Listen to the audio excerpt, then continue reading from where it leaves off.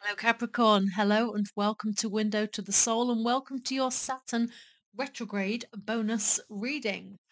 This retrograde is in Pisces, and it's going to last around 4 months until roughly November the 4th, on or around, depending on your time zones, of course. This is going to kind of spark us off into what will officially be retrograde season for 2023. So I will be back with a Neptune retrograde reading, and Venus is coming in as well. Pluto is already retrograding. So yeah, there's a lot of intense energy swirling around right now. Saturn in particular is energy that encourages us all to slow down. Yeah, we need to slow down a bit. Now, Saturn is also, Cap, your ruling planet. So this one is definitely going to have an impact on you. You may find some of this slowing down energy somewhat frustrating. So try where and if you can to sort of roll with it, embrace it. Because it's in Pisces, you might be getting some pretty weird dreams.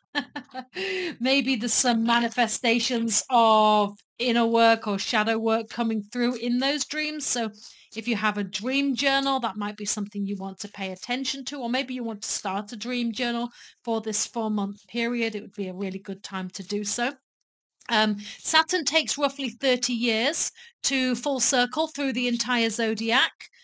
So if you are or have turned 30 or 60 or maybe even 90 in 2023, so that means if you're born in 1993, 1963 or 1933, then this particular retrograde is going to present a full circling kind of energy for you, which could present you with life-altering decisions, change, opportunity, big shake-up energy kind of thing at the ending or the beginning of like a serious relationship, a big move, a marriage, a birth of a child, a pregnancy, relocation, changing career, the big chapter beginning and chapter ending stuff for you. It could be many of those things all rolled into one.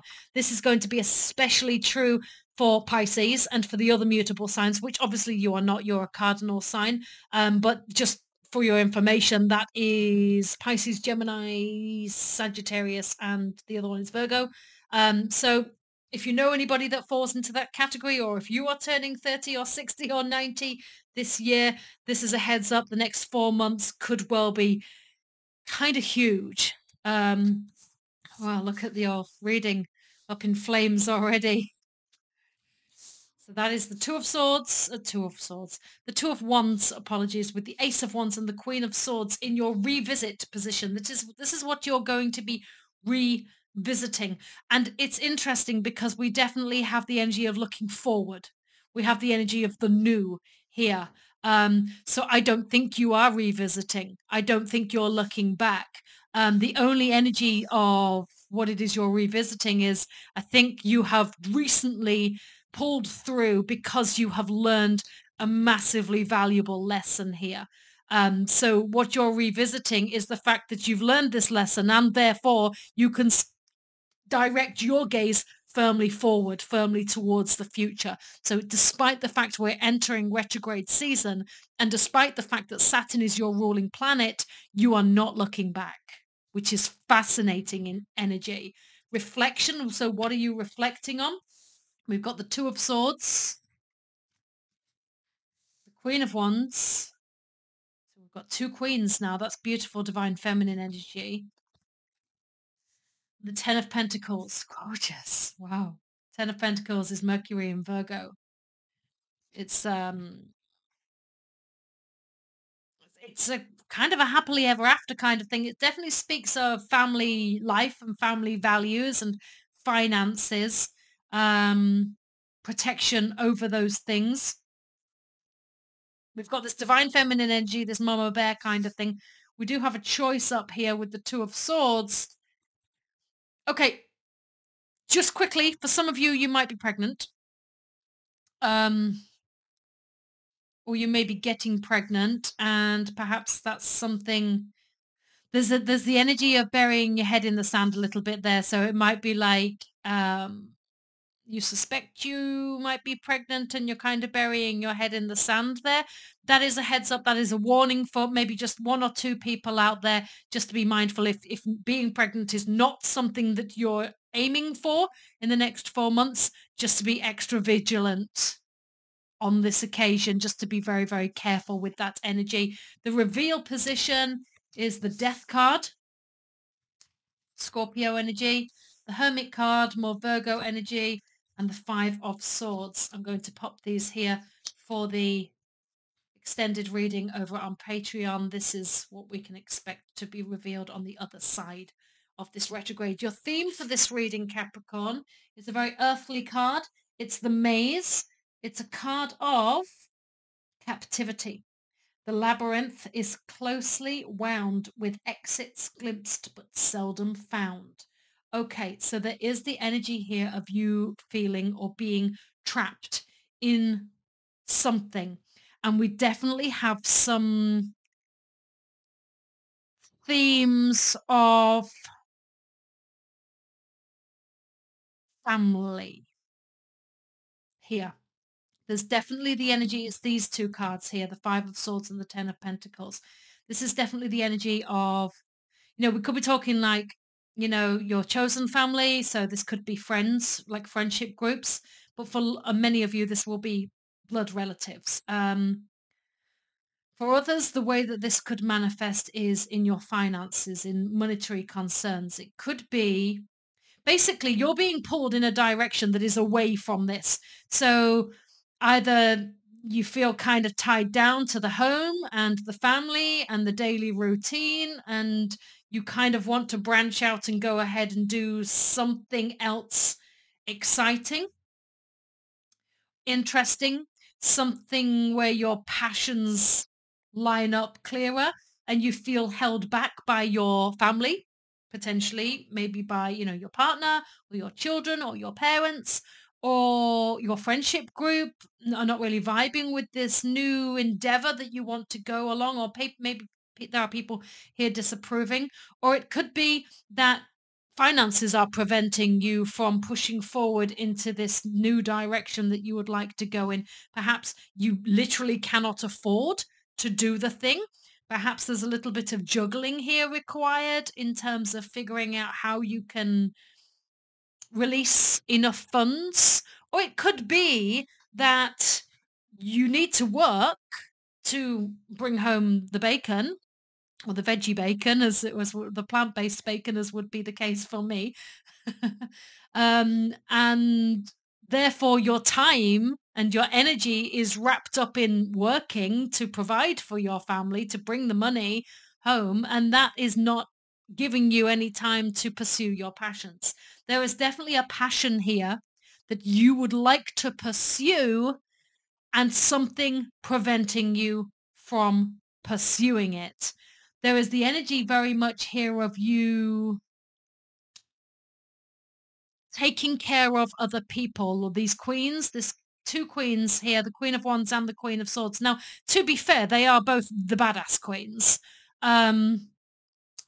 But it is divine feminine energy. It is energy that is present and motherly and emotionally stable. I feel right now you are being leaned on kind of heavily, and I am sensing degree of dissatisfaction.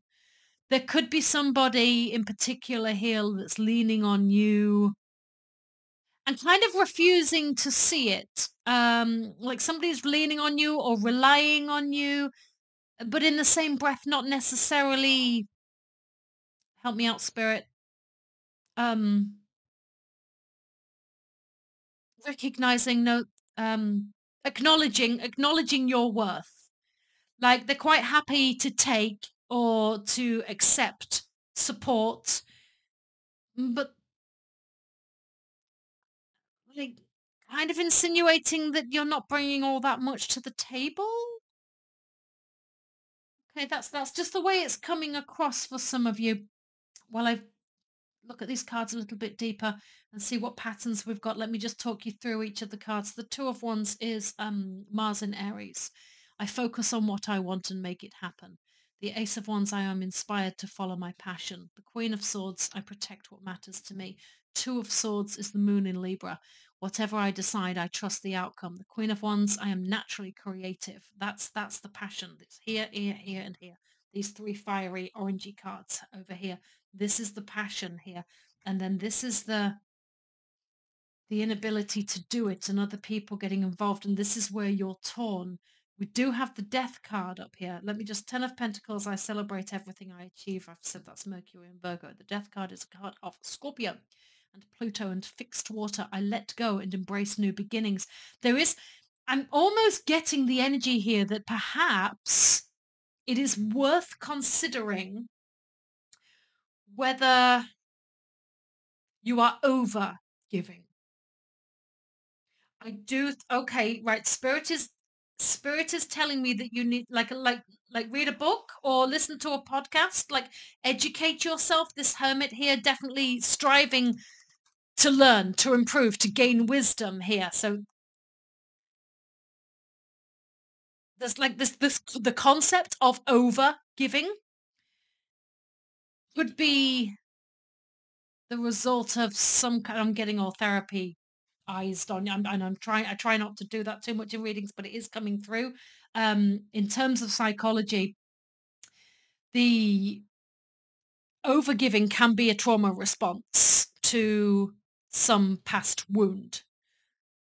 You've got 4 months for this retrograde, so it could well be that this is essentially something that gets flagged up for you, that the whole point of this isn't necessarily the thing you wanted to pursue, the thing you wanted to do. The whole point of this is you recognizing that the reason why you never seem to be able to fully have the time or the energy or the resources to pour into yourself is because kind of standing in your own way. You've got this mantra of telling yourself, oh, but so and so needs this and I have to do this and I can't do this before I do that, and I need to make sure basically everybody else's needs are met, and then I have no time, energy or resources left for myself.